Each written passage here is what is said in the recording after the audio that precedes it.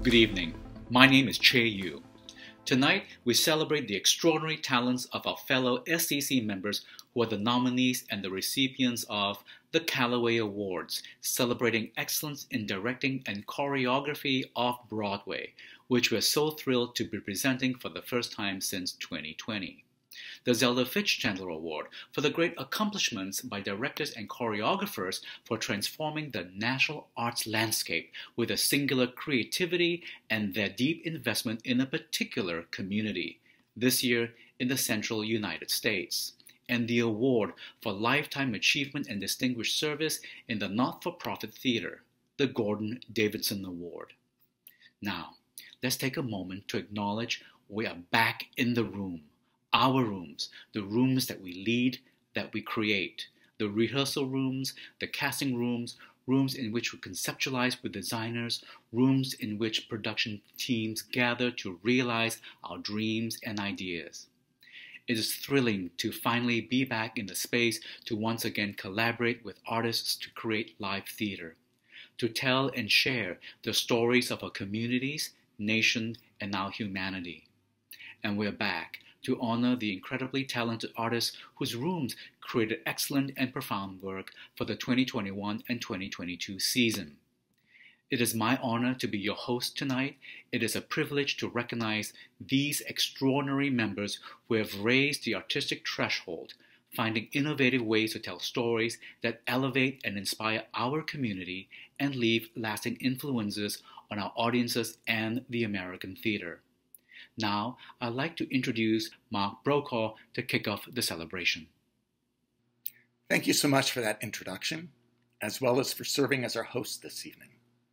And on behalf of my fellow trustees of the Stage Directors and Choreographers Foundation, welcome. Though we find ourselves in a virtual ceremony for another year, we're thrilled that this ceremony allows us the access to gather as a community at the same time from all over the country and internationally to celebrate and honor the stellar accomplishments of our members and peers. These recognitions point to the heart of the Foundation's mission: to celebrate, develop, and support professional stage directors and choreographers throughout every phase of their careers, whether that's recognizing our members' exemplary work, honoring their legacies, or promoting emerging talent. Throughout the year, SDCF's work has not only continued, but intensified. In addition to the awards being presented tonight and our ongoing public programming, the Lloyd Richards New Futures Residency for BIPOC directors and choreographers is halfway through its second year, and we'll be hearing more from our current resident artist, Kendra Ware, later this evening. We'll also be announcing the awardee of the third Barbara Whitman Award in the spring, which is given annually to a female, trans, or non-binary early career director.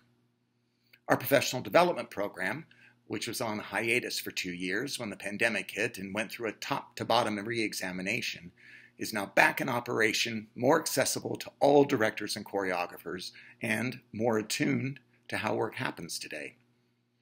And in the past 3 years, SDCF's Emergency Assistance Fund has provided over $275,000 of financial assistance to both SDC members and SDC associate members.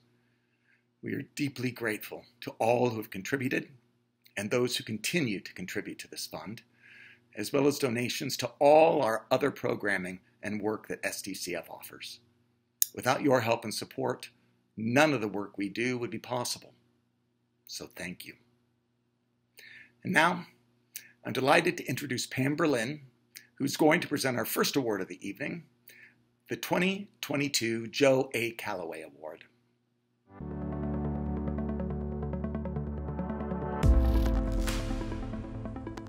Thanks, Mark. And hello, everyone. I'm Pam Berlin. I'm a former president of the SDC Executive Board and the current chair of the Callaway Committee. Our intrepid group of 9 was tasked with seeing 87 off-Broadway productions for the 2021-22 season. I'd like to acknowledge and thank those committee members. They were Maggie Burrows, Richard Hamburger, Darren Lee, Lori Leshner, Amy Saltz, Maria Torres, Christopher Wyndham, and Che Yu. And now I am honored to introduce the 2021-22 Callaway finalists for excellence in direction. Knud Adams is nominated for his original and beautifully nuanced production of English at the Atlantic Theater Company. Knud was also a Callaway finalist last year for his production of Headlands at LCT3. Congratulations, Knud. Being asked by Sanaz to direct her play English was the honor of my life. We had that special alchemy which comes when everyone on a production invests with open hearts, goodwill, and curiosity, and our show became a testament to what can come from a special level of design support and imagination for a new play. Thank you to everyone who helped make that process so wonderful, in particular the Iranian women telling their stories so bravely and joyfully this year. And congratulations to everyone making art under difficult circumstances. Thank you. David Cromer is nominated for his exquisite and delicate production of A Case for the Existence of God at the Signature Theater Company. Congratulations, David. Thank you, SDCF, for this great honor, for considering me among these wonderful artists. I need to take this opportunity to thank Mandy Greenfield, to thank Paige Evans and the entire staff of The Signature, to the designers Brenda Abandandolo, David Tennant, Arnolfo Maldonado, Christar Bassi, and Tyler Micolo, and to the really brilliant collaborative staff of The Room, the cast Will Brill and Kyle Beltran, the playwright Sam Hunter, the stage management team of Heather Englander and Katie Young, and the associate director, Sanaz Tennant. Thank you so much. Rebecca Frecknall is nominated for her amazing and breathtakingly staged production of Sanctuary City at New York Theater Workshop. Congratulations, Rebecca. Thank you so much for recognising my work on Sanctuary City. It was such a joy to be part of this production, and also my first time working in New York, and to be recognised by my peer group in America is really humbling and thrilling. So thank you so much. I have to thank Martina Mayoke, the brilliant playwright, who trusted me with this piece, a really personal piece to her, and I know that those words really came from the heart. And thank you also to my incredible creative team, Isabella, Mikael, and Tom, for drawing those words off the page and into the Lortel. I'd also love to thank Jim Nicola, the brilliant ex-artistic director of New York Theatre Workshop, who really just brought me into the home of the workshop and the family there, and it was thrilling to be part of his final year at the workshop as artistic director. So thank you to everyone who helped me make the show, and thank you so much to all of you for recognising my work on it. I really appreciate it. Thank you. There are 2 choreographers nominated as finalists for excellence in choreography. Danny Mefford's choreography for Kimberly Akimbo at the Atlantic Theater Company was quirky, fun, and inspired. Congratulations, Danny. Hi, everyone. I'm Danny Mefford. I want to thank you from the bottom of my heart for honoring Kimberly Akimbo and my work in Kimberly Akimbo. I love the show so much. It was a great joy to try to live up to the nuance and the power and humor of the writing. So I want to thank David Lindsay-Abaire and Janine Tesori for being such incredible writers. I want to thank my partner in crime, Jess Stone. I want to thank the Atlantic Theater for producing the off-Broadway production. I want to thank the cast and the designers and the crew, especially the team quartet, Frecknall, Mina, Olivia, and Michael, and the understudies, Sky, Alex, and Miguel. But I want to congratulate all the Callaway Award winners and my fellow finalists. Thank you so much. Sergio Mejia's work on Americano at New World Stages was exciting and full of brio, spanning Broadway jazz to traditional Mexican dance styles. Congratulations, Sergio. Buenas tardes, soy Sergio Mejía y es un orgullo ser nominado por el premio de Joe A. Callaway. Esta nominación es algo completamente inesperado y no podría estar más feliz de ser parte de una larga lista de destacados, nominados y ganadores de este premio. Americano es la historia de un soñador, una historia de esperanza, amor y perseverancia, todo impulsado por un sueño americano. Un sueño que tuvo Tony Valdovinos cuando se enteró a los 18 años que era indocumentado. Esta es una historia que tiene que ser escuchada, una historia que te da la oportunidad de ver la vida de un dreamer, un americano. Good evening. My name is Sergio Mejia, and I'm incredibly honored and humbled to call myself a Joe A. Callaway nominee. This nomination is something that was completely unexpected, and I could not be any more happy to be part of a long line of outstanding nominees and recipients of this award. Americano is a story of a dreamer, a story of hope, love, and perseverance, all driven by the American dream, a dream that Tony Valdovinos had when he found out at the age of 18 that he was indeed undocumented. This is a story that has to be heard, a story that gives you a chance to look into the life of a dreamer. I would like to thank writer and director Michael Barnard for giving me this incredible opportunity to be part of a stellar creative team. I would also like to thank writers Jonathan Rosenberg and Fernanda Santos. Thank you to Carrie Rodriguez for an incredible score, Sergio Mendoza for wonderful arrangements. Thank you to my incredible, talented right-hand man, Eric Hall. Thank you to producer Jason Rose for trusting in me, the crew at Visceral Entertainment, and of course, an amazingly talented cast. Thank you to Tony Valdovinos for sharing his story and who continues to chase that dream still today. Lastly, I would like to thank mi familia, mi mamá, mi abuelita, Vanessa, Michael, Frank, Elena, and Chumi for their continuous support. Muchas gracias y buenas noches.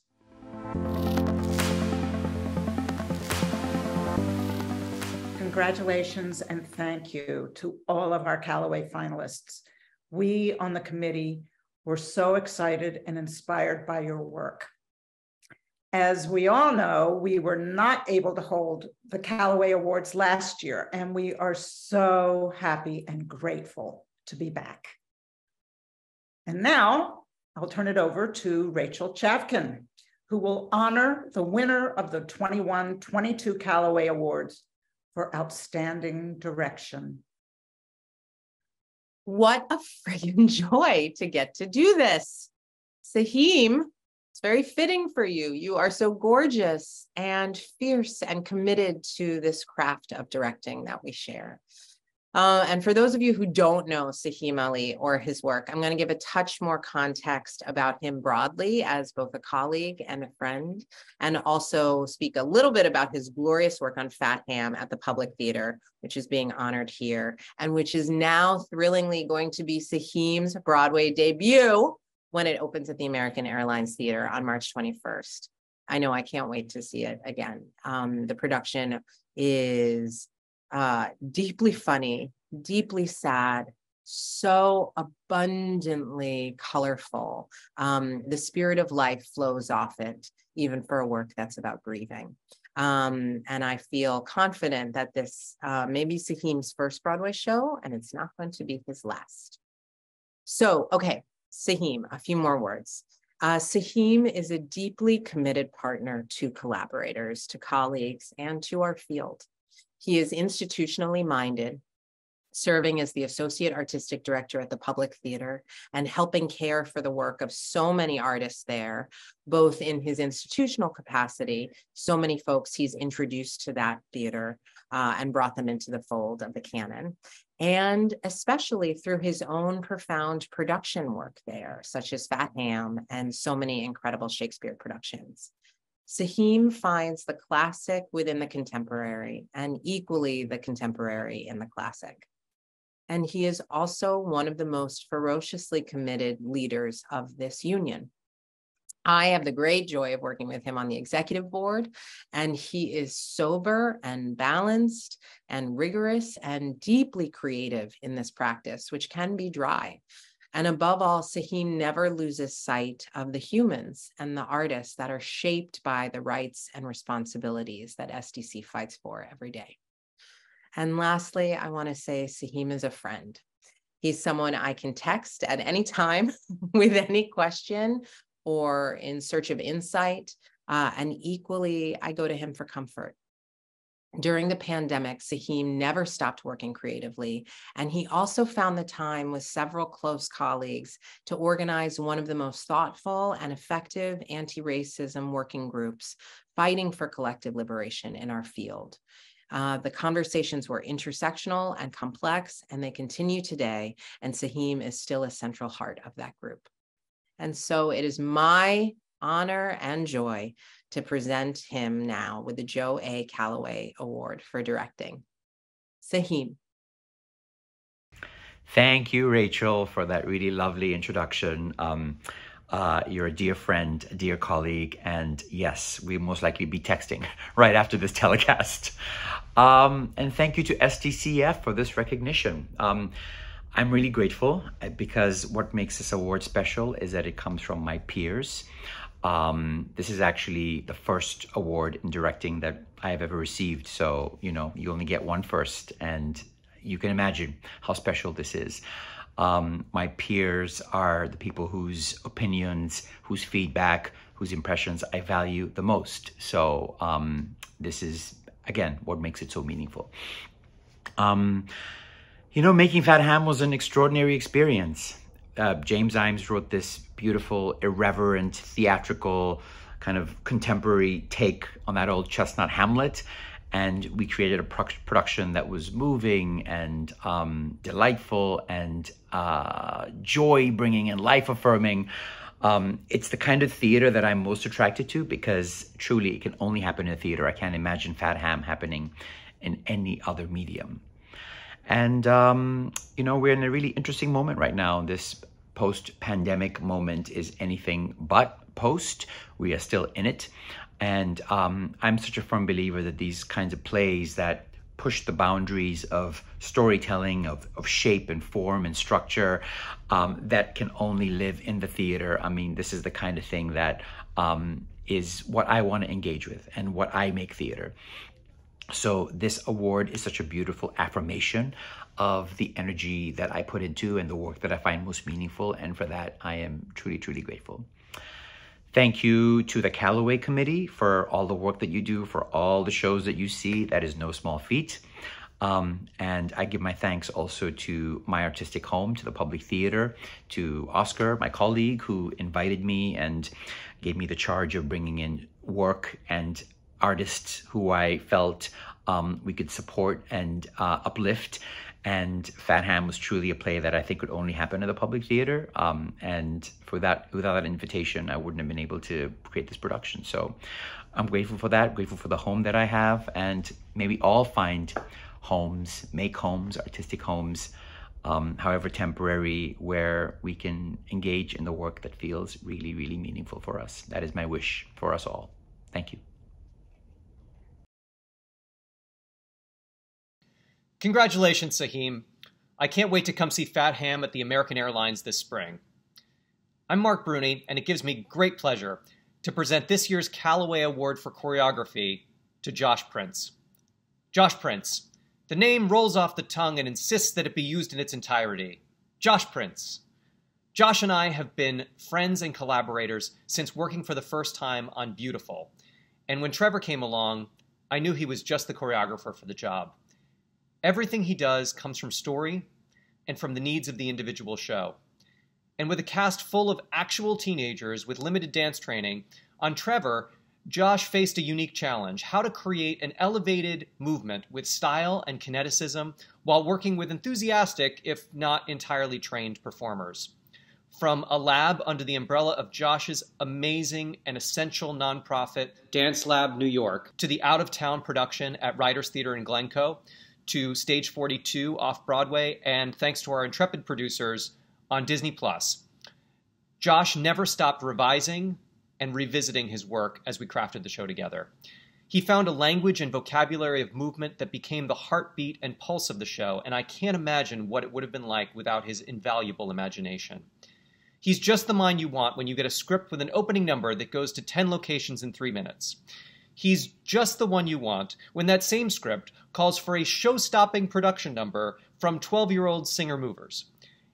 And he's just the one you want on the other side of your text message at 6 a.m. answering your harebrained shower idea with an I'm not so sure about that emoji. Josh's irrepressible energy is infectious. His work is meticulous, thoughtful, and buoyant. I feel lucky to have gotten to work with Josh on TREVOR, and I couldn't be more thrilled that his superb work is being recognized and congratulated in this way. Congratulations, Josh. Wow, thank you so much, Mark, for those incredibly kind words. My gosh, if I didn't know any better, I would think I was at my own eulogy. A huge thank you to SDCF and the esteemed voting committee for this truly humbling honor.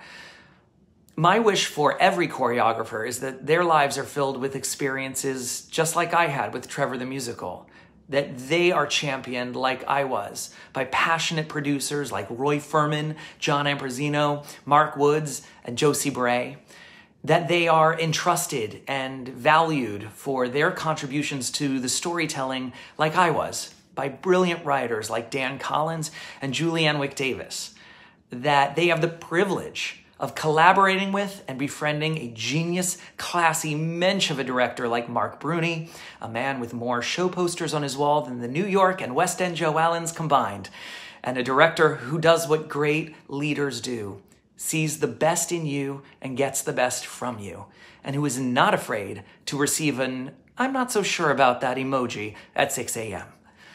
I wish for you a lifetime of fellow creatives and designers. Shout out to musical director Matt Deichman and my associate Jody Renard, who will walk through the fire that is the making of a new off-Broadway musical with kids during a pandemic, and who will exemplify the term labor of love. I wish for you a lifetime of authentic, hardworking, and joyful casts like we had on TREVOR. Thank you, Mary Sugarman, who inspire you to experience the magic of theater the same way you did when you were a kid. And last, but certainly not least, I wish you a lifetime of shows whose stories and messages resonate with you as deeply as TREVOR's resonates with me. To receive this honor for a show that is so personal is such a gift, and it is a gift I will cherish always. And any attention that this accolade might draw to this beautiful musical that helps LGBTQ+ youth find acceptance and recognize that their future is bright makes me very proud indeed. Thank you so much.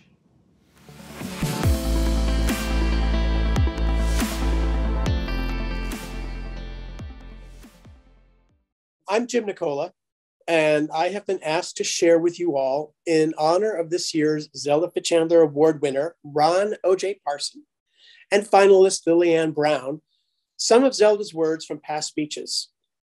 I accepted, against my better judgment, having spent many years working with and learning from Zelda, but mostly being dazzled by her. I think it will only be reminding me of my shortcomings. However, because of my love and respect for this pioneering genius of a woman, I simply could not refuse. Much of what she spoke of for these past occasions dealt with the obscure but relevant history of the not-for-profit theater in this country. These remarks serve as metaphors for directors and choreographers who are today carving out a place in the American landscape, particularly away from the drama of New York City. I hope that you, Ron and Lili-Anne, especially, will be inspired by her words as much as I have always been. So here she blows. In the divine comedy that is our human destiny, all predictions are wrong. That's one of the few certainties granted to us. Though the predictions may be wrong, they're right about the people who voice them, not about their future, but about the experience of their present moment. We who toil in the vineyards of art owe it to each other not to work from inside our worst predictions, but not to work to despair, or if we despair, to work on anyway, because we simply can't predict what's coming next. The world only turns forward, and anything can happen, and anything does. If it's necessary to cut back expenditures to meet lowering income, let's do it as creatively as we can, using the situation as an occasion to sharply focus our priorities, even as we continue to battle for the sustenance, both earned and unearned, our work merits. I think the big piece of information she gave me is in those words about the special sacred duty or calling of the artist to repair the world. And the tragedy of American artists is that we live in a culture that doesn't understand that and doesn't value that. She says somewhere else in all those speeches that that also really stuck with me as someone who became an artistic director who had never had an experience of doing it, had never played the role before. But what always stuck in my mind was, she said that the artistic director's project or our creative project is the institution. That a playwright writes a play, that a director directs a play, a designer designs a set or costumes or lights. An artistic director creates a meeting place for artists and the community.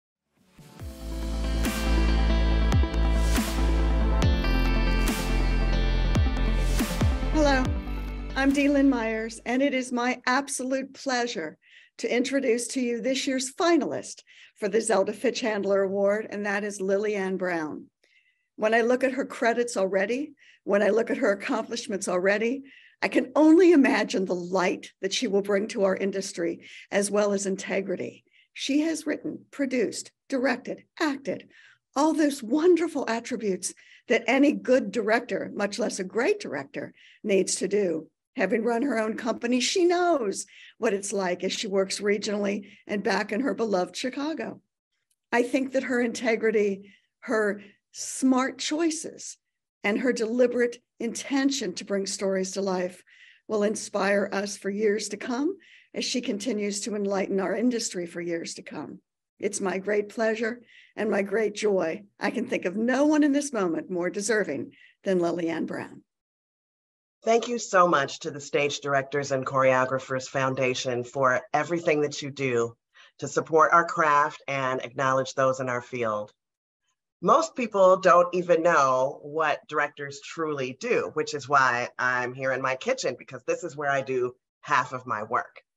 To be recognized by my community for what we know is the kitchen work and the work that goes on stage, it's a profound honor. It's a particular honor this year when my colleague Ron O.J. Parson is the recipient. That's the best company I could possibly be in. I give special thanks to the Chicago theater community. It's because of the Chicago theater community that I'm here and continue to keep going, and I'm forever grateful. Thank you very much. Congratulations to you, Lili-Anne.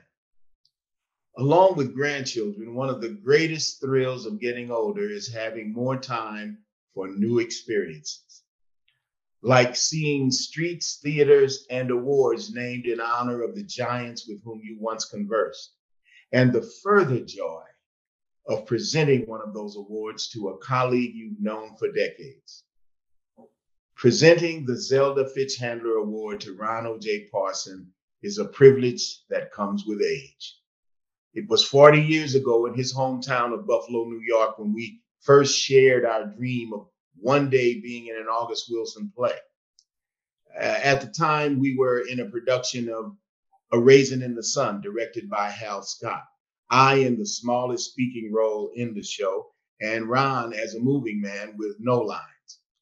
Now he has directed over 30 productions of the Bard of Pittsburgh's canon, 9 at Chicago's Tony-winning Court Theater, where Ron is a resident director. How fitting that that theater is on the South Side, where Ms. Hansberry set her wonderful play. Through the years, I have come to know this proud Black artist very well. I learned about the first theater he started at the University of Michigan's Professional Theater Training Program. He talked students into being in his productions. People like David Allen Greer and Louise Ciccone, who we now know as Madonna. Currently, Ron conducts workshops with arts and education programs and is the creator of the Spotlight Reading Series at Court Theater, a reading series developed to introduce young and old to the plays of the Black theater movement and beyond. He is a member of Timeline Theater Company and a co-founder and former artistic director of the Onyx Theater Ensemble of Chicago. His Chicago theater credits are too voluminous to mention, but they do include Victory Gardens, Goodman, Steppenwolf, Black Ensemble Theater, Congo Square Theater Company, and Northlight. Regionally, Ron has worked north, south, east, and west. And in Canada, he directed a world premiere at the Stratford Festival in Stratford, Ontario.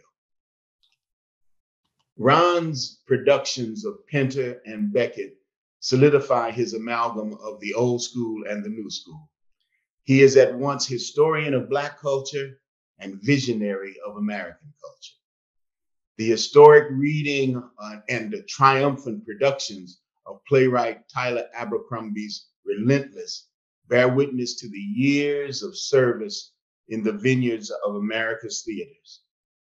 His extraordinary service makes him worthy of the 2022 Zelda Fichandler Award. Congratulations, dear friend of culture. Wow, a life in the theater. Well, first of all, I'd like to thank the SDCF for this recognition. Of course, we never do this for awards, but it's always nice to be recognized for the work that we do in the arts. Yeah, I remember a quote, I think it was George Burns who said, choose a job you love and you'll never work a day in your life. Well, I've had a life in the theater. And I thought I was going to be a baseball player and then a sports journalist. All the time I was acting and directing through my teenage years. And I realized when I got to the University of Michigan, okay, maybe I can try this. And then thanks to Stephen McKinley Henderson, I realized what I was supposed to be doing after all these years at the University of Michigan. So I'd like to thank all the many influences in my life that led me to this career path. And I'd like to thank the many of those people who are in my life and influenced me. Neil Dubrock, founder of the Studio Arena Theater. Mr. Jaffe, my junior high school drama teacher. Robert McKee, who is now a screenwriting guru, who was my first college drama teacher at the University of Michigan. Of course, Court Theater's Charlie Newell, Steve Albert, Angel Isaguri, also from college, my college days, Michael Pinckney, Vaughn Washington, the Joyce Foundation, Ellen Alberding, Angelique Power, Michelle Boone, Tracy Hall, and my friend Ife McWhorter, who at one time told me I was too qualified for this job. You need to just do something else. And I said, okay, maybe I'll go back to the theater. William Esper, my Meisner technique guru. Hal Scott, a mentor and director of mine. Paul Carter Harrison, Lou Bellamy, Charles Michael Moore, Martha Lavey of Steppenwolf fame, Chuck Smith, Richard Bergwin, Oyamo, playwright, Stephen McKinley Henderson, of course, as I said, and of course, Alfred Wilson and the founding members of the Onyx Theater Ensemble. When I got to Chicago, we started that theater and it flourished. We didn't know what was going to happen. So I'd like to thank all the members of the Onyx Theater Ensemble in our early days. And as I said, the Joyce Foundation, which supported me my entire Chicago career. These are the people who helped make me the artist that I am. And I enjoy just thanking all of them. And of course, paying it forward now to the many young directors who are out there achieving great things, artistic directors, executive directors, Tony nominations, people who have assisted me along my way of 50 years of doing this. And I want to thank God for all the work that we do as artists. It's not an easy thing, believe me. And to have a life in the theater, all my life I've been doing this. And I just really want to appreciate this award from the SDCF. Thank you so much. Hi, my name is Annie Kaufman, and I'm Vice President of the SDC Foundation and currently serve as the chairperson for the Lloyd Richards New Futures Residency. This incredible residency supports mid-career BIPOC directors and choreographers who are interested in artistic leadership through a year-long residency at a regional theater. Our first year saw two artists, Shay Cage and Elizabeth Carter, in residence at Cornerstone Theater and Oregon Shakespeare Festival, respectively. I really encourage you to keep an eye out for these unique artists who are currently working across the country. This year, I am thrilled to be introducing you to our 22-23 Richards resident, Kendra Ware, who is being mentored at this moment by the fabulous Robert Barry Fleming at Actors Theater of Louisville. The selection committee, comprised of myself, Justin Amica, Kent Gash, and Che Yu, with Scott Richards serving as advisor, was overwhelmed by Kendra's ambitious vision. She's a performance-based multidisciplinary artist who uses live performance, video, and installation to create hybrid staged environments. Her goal is to explore the intersections of race, gender, class, cultural politics, and identity. When she applied, she'd been collaborating with Grammy Award-winning artist Martha Gonzalez on a concept album and theatrical concert. And I believe she is still doing that to this day. Our committee and ATL's leadership community jumped at the chance to have someone of Kendra's eclectic experience and unique perspective on making work. It is my great pleasure to introduce this remarkable multi-hyphenate artist, Kendra Ware, who will say a few words about the residency experience so far. Welcome, Kendra. Hello. I am Kendra Ware, and I am delighted and honored to be this year's SDCF Lloyd Richards Director in Residence at Actors Theater of Louisville. It has been a privilege and honor to work alongside Robert Barry Fleming and bear witness to the work that he and his team have been doing during trying circumstances. They are dreaming big and tenacious over there, and they are inspiring my work. I know that receiving this award is and continues to be a life-changing experience, one that I will cherish for the rest of my life. For the first time, I feel acknowledged and further heralded by my community and peers in my industry, and I can tell you it feels great. It encourages me to dream bigger, more fuller, and in living color. And it encourages me to steward mentorship as well. My goal as an artist is to advance visibility and representation and power sharing between artists and institutions, communities, and organizations, to build strong partnerships and intersectional approaches. So working with Actors Theater of Louisville, whose mission closely aligns with my own, was a boon and continues to be a community in which I'm proud to be a part of. I'm so thankful for SDCF and Danny, her team, and the committee, and to all, I am so grateful. Thank you.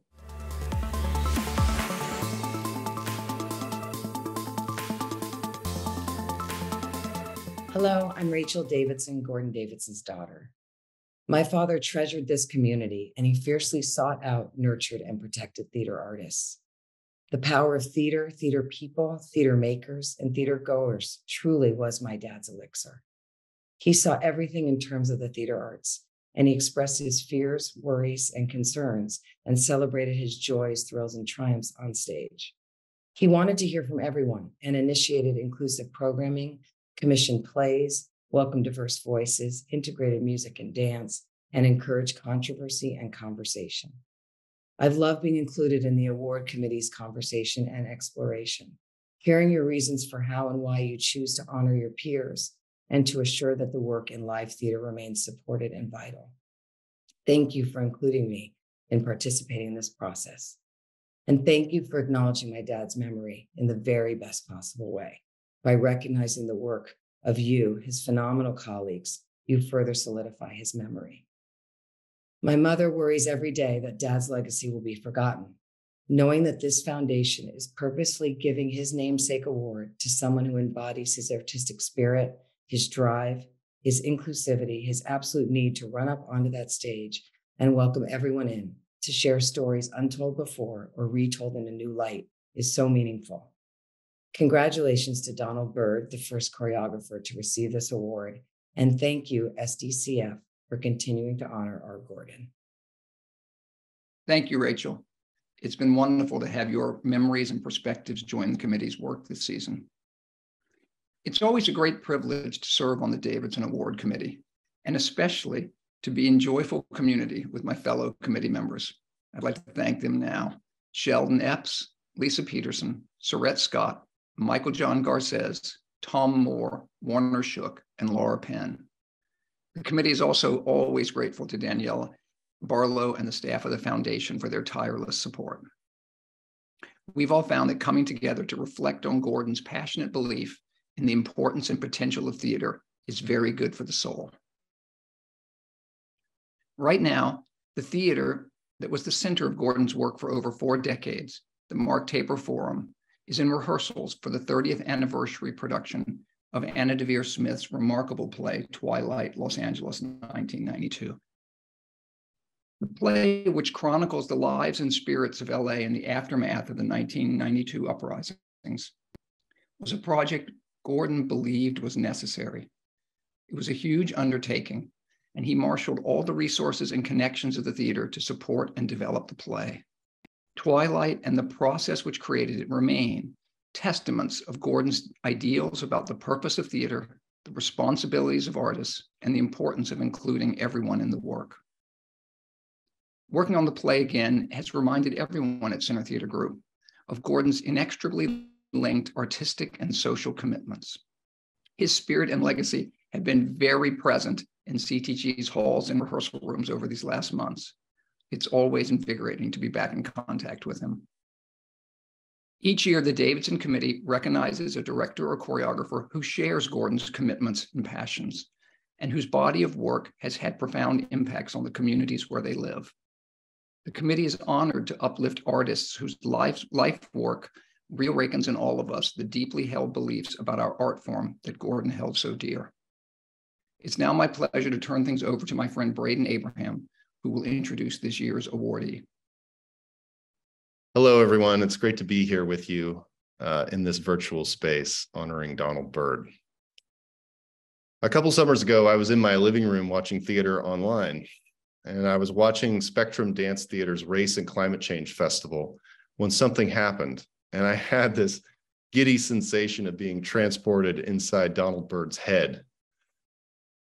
We have a sense that we're in good hands watching a performance when the director gets the entrances and exits right, and you entered this festival on your laptop through this portal of rotating nodes connected and suspended in a black void, like tiny galaxies or the synapses firing in Donald's brain. The Race and Climate Change Festival was a sort of choose your own adventure virtual dreamscape.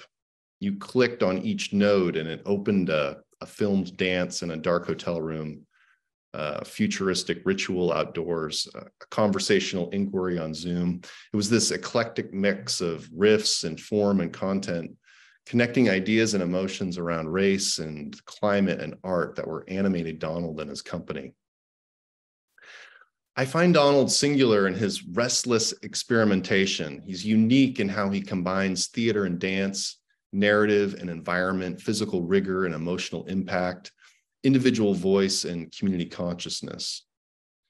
Seattle, in spite of the familiar challenges that the arts and culture sector has faced, is still a wondrous place that retains its frontier spirit and draws pioneering artists like Donald who like the edges, who operate confidently in the liminal spaces and refuse to be pinned down. We're here today clearly because Donald belongs in the company of other pioneers. I didn't have the honor of knowing Gordon Davidson, but like Zelda Fichandler, Hallie Flanagan, and so many other pioneers of the American theater, I'm the beneficiary of his vision and commitment to making work outside of the commercial spotlight, a commitment to making theater in a community for that community with the artists who live there. In Seattle, I benefited from knowing Donald and feeling the impact of his work. He created 2 pieces with Spectrum that performed at Seattle Rep during my tenure as artistic director, Shot and Rap on Race.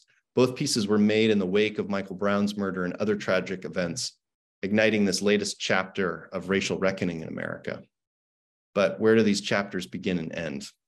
Donald asked this question in these 2 works, and he opened a continuum of history, of investigation of physical brutality and psychological terror, and also through movement and text, a boundless capacity for beauty, clarity, compassion, and change. A Lifetime Achievement Award offers a valuable look backward at the accumulation of work, the threads and the through lines of a singular artist. You can look at this extensive biography of Donald and see the many lives that he's lived, his influences, and those he's influenced in collaborations and disciplines. Birth, death, rebirth, these are the cycles we keep experiencing as artists if we're lucky and aware and retain that capacity to keep opening up to what the world offers us in each passing moment. In the short time that I've gotten to know Donald, and the longer time I've had the privilege of experiencing and being affected by his work, has given me more courage as an artist, made me think not about what's already been done, but inspired me to think and act on what's possible. I'm proud and incredibly honored to present the Gordon Davidson Award for Lifetime Achievement to Donald Byrd. Thank you, Braden, my friend, for your kind and generous words. Thank you, the SDC Foundation and the Selection Committee, for this amazing honor. I am moved, thrilled, humbled, delighted, grateful, and all kinds of whelmed to be selected as the recipient of the 2022 SDC Foundation's Gordon Davidson Award. It has been a long haul, and I plan to keep hauling. When I heard I had been selected to be the recipient of the Gordon Davidson Award, I was flooded with feelings, thoughts, and questions. What, I say to myself. This is an honor, this is an award named to honor one of the most important figures of the 20th century American theater, a towering and legendary figure in the resident theater movement. And I am to receive this award? What, me? In the same breath as Gordon Davidson? Because in many ways, I still feel as I did 50 years ago at the beginning, when I decided that this was the life, a life in the theater I wanted. That there are those who came before me like Davidson that I am in awe of and that I am reaching after, wanting to contribute to and serve the dance and the theater. And it hits me that I'm the first choreographer, hopefully many more to follow, to receive this award. I'm still picking myself up off the metaphoric floor. This moment brings up much. I am flooded with memories of my time in college at Tufts, the drama department there, the Tufts Arena Theater, dreaming of making a life for myself in the theater. Seeing the Alvin Ailey American Dance Theater for the first time in the winter of 1970, weeping, cheering, applauding wildly with a theater full of people, and quietly saying to myself, anything that can have this effect on people, that's what I want to do. Being let go from the Twyla Tharp Company, and rightly so. And because of that, asking myself the very crucial question at 23, do I have something to offer, to contribute?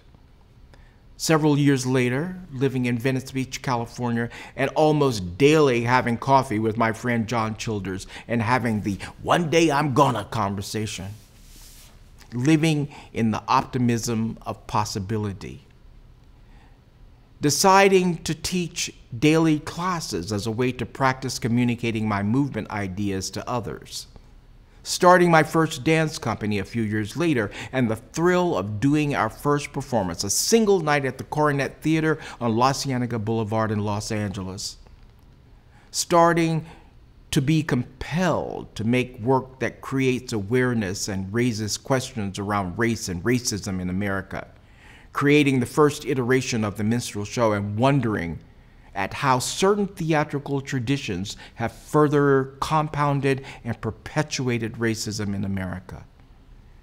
the emergence of my notion of dance theater, a dramaturgy where dance, movement, text, images, disruption, discomfort, ill-at-easeness, virtuosity converge, where difficult, complicated, and often intractable issues are the subject, where audiences are simultaneously entertained, thrilled, confronted, and alienated, asked to make choices about what to look at, to be okay with the stage being a democratized space where they can't see it all or know it all, wanting audiences to not be passive in how they engage with theatrical experiences, where they cast themselves as the Johns and dancers and actors or sex workers, there to satisfy them as they sit back with their legs spread, waiting for completion. In my world, the audience and the players, dancers are in a complex, dynamic relationship of discovery and deep engagement.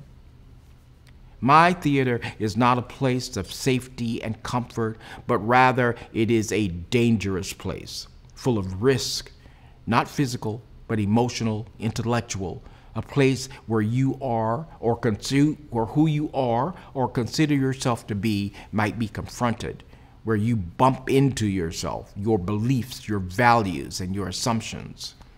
It is a place where physicality and communication through the body is held in the highest esteem. When I arrived in Seattle 20 years ago, wanting to contribute and elevate dance in my new community, my new home, especially dance from a Black perspective, and dance as not only as an art form, but also its possibilities as a social civic instrument, wanting to create a dance company of the highest order with dancers with imposing technique, smart, imaginative, fearless, a curious intellect, and a collaborative spirit. I didn't know what would happen, if I would even stay. What has emerged is a platform, or perhaps a vessel, that has the capacity to contain all my ideas, thoughts, dreams, explorations into a meaningful and relevant dance theater. Spectrum Dance Theater became that place. Aren't I lucky to have landed here? In 1988, sitting in a rehearsal studio in the Minskoff Building on Broadway with Alvin Ailey, where I am making a new ballet that he has invited me to create for his company. Until this point, when people would ask me what I did, I would usually say something like, along the lines of, I'm working to be a choreographer, or I want to be a choreographer. Alvin is sitting next to me, watching intently as the dancers move. I am very much aware of him watching and his presence. He leans in towards me and says, softly, with his deep voice and unique way of speaking, "You do such marvelous things." It was in that moment I realized I was no longer trying to be a choreographer. I was a choreographer, if for no other reason than Alvin Ailey told me so. Perhaps this moment is like that one, and that you, the SDC Foundation, the Davidson Selection Committee, have told me that yes, what you do matters. You have indeed made a contribution, and yes, you do such marvelous things. Thank you.